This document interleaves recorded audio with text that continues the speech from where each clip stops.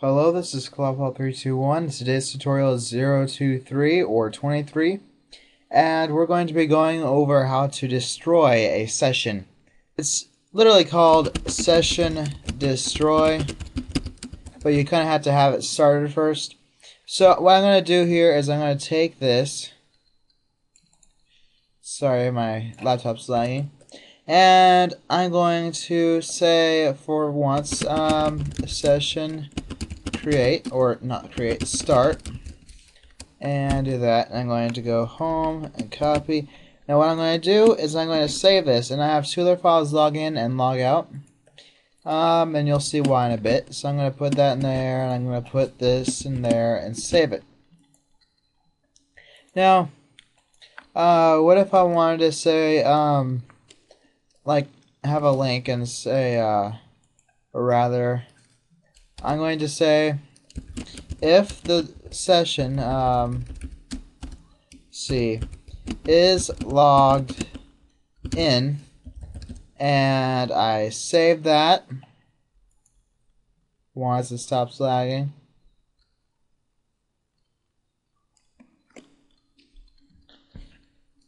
And if I go ahead and say echo, yes, you are logged in, woohoo, and then do that. And then if I say else, I could say echo, click, and then A, and then href, and then I'm going to do this escaped link to login.php question mark L equals 1, just for the reason of it.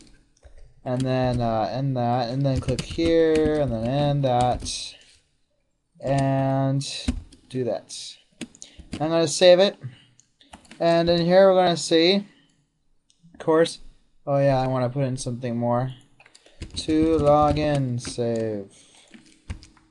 Okay, so I see, click here to log in. Well, if I did that, then it takes me to login.php, which doesn't have anything in it yet. So I'm going to go here, and I'm going to say if $_request L equals, and then I'm going to say 1, and I'm going to change this to an integer, and then I'm going to go here and say echo, you have been logged in, click, and then I'm going to do this again. But back to the original file.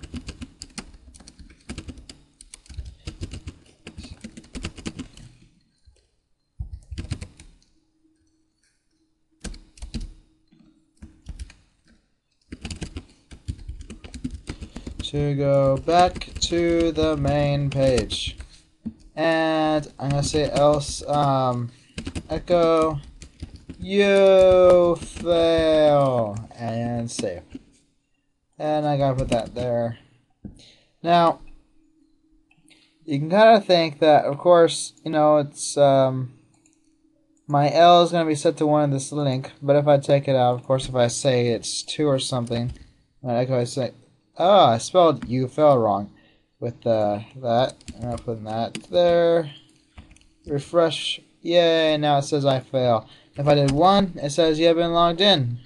But of course, I've only said that, but it doesn't really happen. So I'm going to go and set this session of is logged in to 1, and save, and refresh.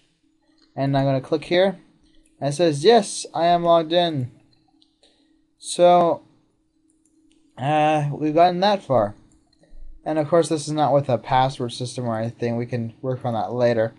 Now, if I put this here, and I go here and say to log out, because we're going into the logout file, and save that there.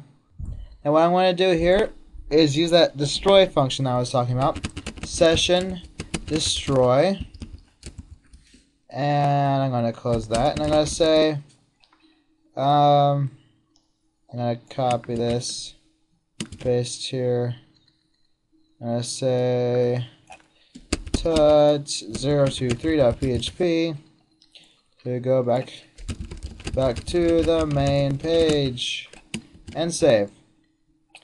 Now, I'm going to go here and actually provide a link to logout, and click href equals escape that, and go to logout.php, escape this, here, to logout,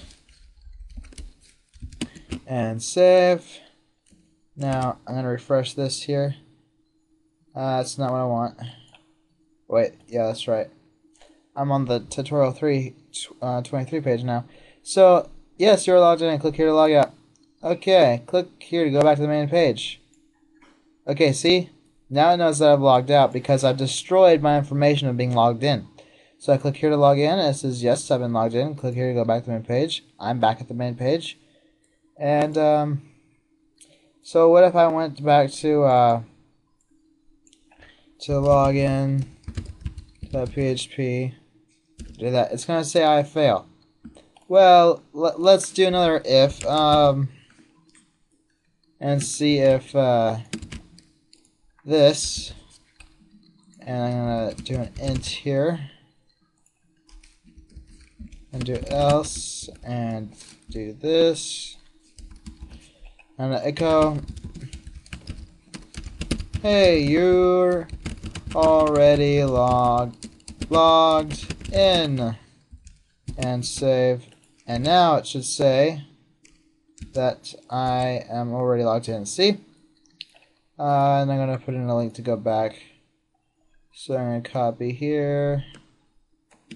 And I'm going to paste here.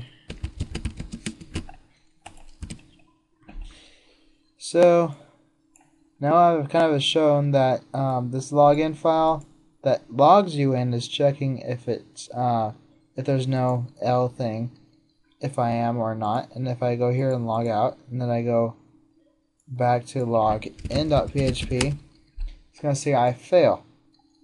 Really simple in that matter, and if I go back to here and do a print R of the session, you'll see that there's kind of a little identifier in it. And save. And I go back to here. Now, let's see here, log out. Click on my page. And you can see that it has this array here because the session is already by default an array. but like if I go here and logged in and then I go back, now you can see that it has that variable. If I go here to log out and go back to the main page, it's got nothing. That's kind of what I mean by identifier. Is this one single variable that I put in, kind of showing that it exists and it doesn't exist after I destroy it.